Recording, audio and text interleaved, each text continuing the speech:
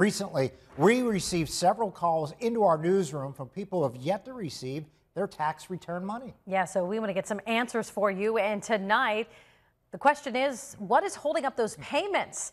For the answers, our Isaac Petcash is here in studio. And Isaac, you kind of dug into this story to find out how and why it's taking so long for people to get paid. Yeah, Mike and Eva, there are a multitude of reasons. The first one being the fact that you maybe waited until the deadline to get your payments and your tax returns in, or it could be possibly that you chose, rather than direct deposit, to do your tax returns by paper, or it could be the fact that you're on unemployment, any form of unemployment. There's been night and years with that, but one way or another, the IRS is backed up, and it might be weeks to months before you get that check. If you've yet to receive a refund check, it's most likely for one of three reasons. Two of them, accountant David Herbie Jr. says, go hand in hand.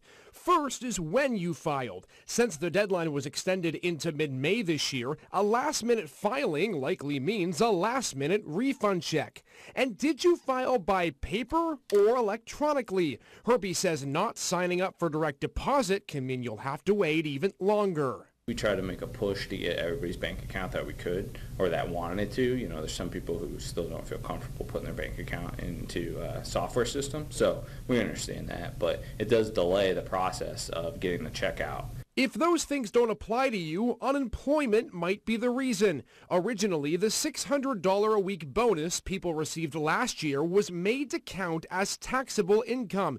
But President Biden's American Rescue Plan reversed that, and it means the IRS has to rework every single form that included jobless benefits. It's just another job for the IRS to now go back and calculate those refunds and send those checks out. So it's going to obviously take time and people away from processing 2020 tax returns. So if you fall into any of those categories, it could be several weeks, if not months, before you get a check in the mail. But Herbie says you shouldn't wait long before calling to check the status of your payment. 6 to 8 weeks is what I would wait. And if you don't get something by 8 weeks, it might be worth calling, depending upon if you can get through or not. Sometimes it's helpful because sometimes it actually nudges your return up a little farther. Now, we also reached out to the IRS today. They gave us information and they told us it takes about 21 days to file a normal tax refund, not including those unemployment exemptions and other things we just mentioned.